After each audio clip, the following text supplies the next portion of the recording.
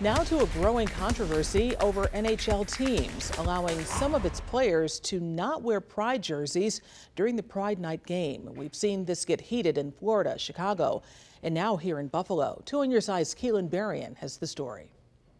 To hear that teams are opting out and not having it, it hurts. The president of Niagara Pride is disappointed.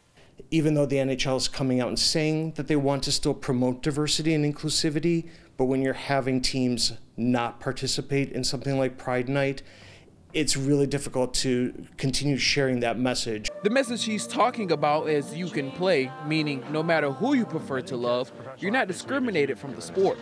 Once you break barriers and you see advances in sports, to take that back seems like a step backwards. Organizations talk about wanting to be more diverse and have inclusivity. You want to find that balance. He says when openly gay athletes were allowed to play professionally in 2013, it was supported. But then players started objecting to wearing the rainbow flag during pregame workouts, similar to what we saw Thursday night from players Eric and Mark Stahl with the Florida Panthers. There's backlash, so in return, they put out this statement on social media.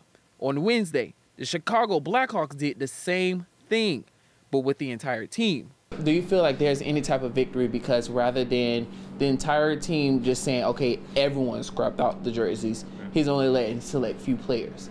So it is a small victory, but it's still not the same, in my opinion, as being able to physically see that represented on the ice. In their defense, a few Russian players cited an anti-gay law for not wearing the jerseys. Others use religion as their reason. When you sign up for an organization, a lot of times you'll see where the organization is going, or you'll see what stances they're making. But on the flip side, it is nice to know that the Buffalo Sabres are going to have theirs here in Buffalo, and we're excited to be part of that on Monday night.